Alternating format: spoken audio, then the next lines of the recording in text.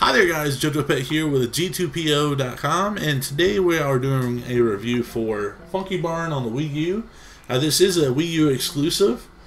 Basically it's a port of the Funky Barn from 3DS if you ever played that. The graphics are very slick in 1080p, they're very cartoony, but they're still very good.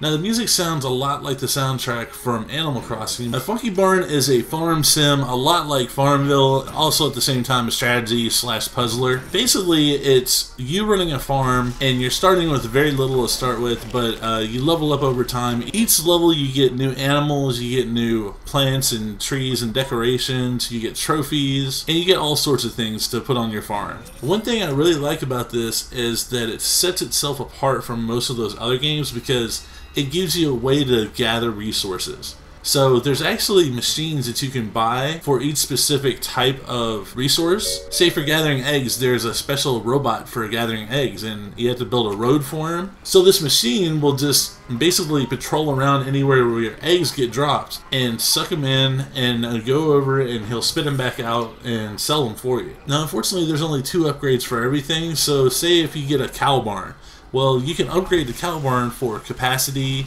and things like this, but you can only do it twice. So if you need more space, then you would need to build another cow barn. Now something different in this game is they have seasons. So there's a winter, there's a fall, there's a spring, and a summer. And each one has like a timer. And with each season comes, the different weather. Also the animals react to this. So say if it's winter time, then you're going to get more milk out of the cows than in spring or summer or fall. Also with the weather system, they built in tornadoes and lightning storms, both of which will destroy your farms and you'll have to spend a lot of money to repair your farms. So to guard against these vandalizing weathers, you can build a weather station. Also you'll find UFOs trying to abduct your cows, so you can build a defense base to guard against that. As far as controls, they're real basic. They're pick up and drag and interact, press A to confirm, B to cancel, that sort of basic control. Now I love the controls for the gamepad because you can go in and say this pig right here, you can just tap on him, you can customize the colors, you can choose from 1 of 3 colors, you can change the name of your animal, and also you can interact with the animal. So if you want to, you can just poke the animal and it'll put them in a bad mood, or if you want to, you can gently stroke the animal, pet them, and they'll dance around and the happiness meter will go up. When the happiness meter reaches full, what usually will happen is whatever animal will output what product they give. And if you see on the screen there, it's glowing yellow. You need to pick that up, and I'm just going to use the ZR button right here and drag it up and drop it right in here, and it's sold. Alright, so here are the major downsides of this game. First of all, and most important to me, this is only a single player game. With games like this, people like to interact with other farms and other people, friends, and show off their farm and stuff like that, and unfortunately, that's not something that's in this game. Also, one thing that really got at me was the fences would not always connect like to the wall or the rocks, and it was really a chore to get to actually build the fence in. Because if there's even the smallest hole, then the animals will get out, and the animals are scared of each other. This game is rated E for everyone, but I wouldn't recommend it for anyone under 7 years old because it is quite challenging.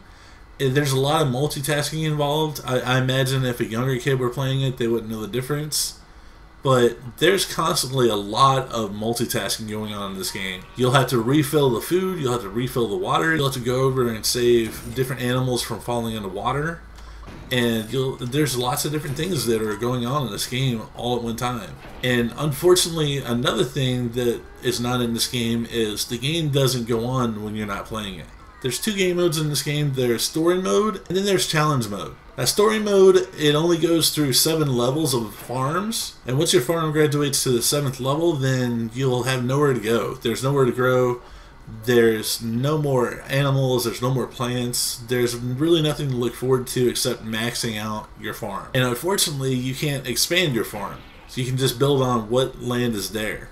Now challenge mode, there is easy, medium, and hard. There's scores for each, so you can go back and beat those over and over again, try to beat your own score, but it's still very limited. Each challenge mode level will take you at the most 20 minutes. Now overall, I'm going to have to give this 3 out of 5 stars. It was a very good game, but unfortunately having no multiplayer and the game being very short as far as like you can't build out and expand, I'm going to have to take off a lot for that. It was a good design for a game, but it fell short with the multiplayer, and also replay value is not there. But thanks for watching, you guys. Y'all have a good day, and I will talk to you later. Skizzle!